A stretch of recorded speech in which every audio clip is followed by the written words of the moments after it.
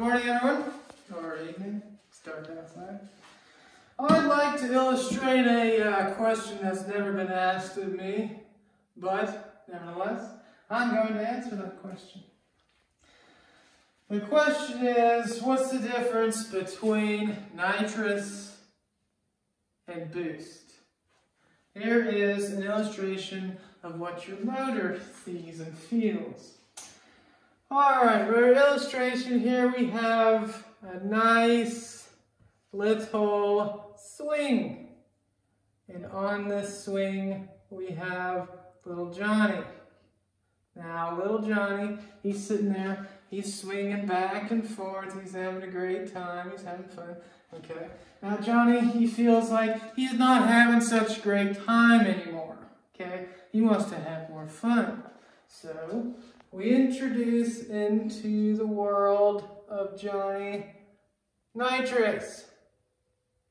NOS, not NOS, anyways. So what we're going to do here is we're going to take little Johnny and we're going to take this sledgehammer and we're just going to whack him, okay? That's what nitrous does.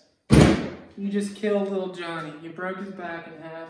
You have to explain to your parents why they just lost a grandchild because you just took Mr. 400 shot of nitrous and you broke his back.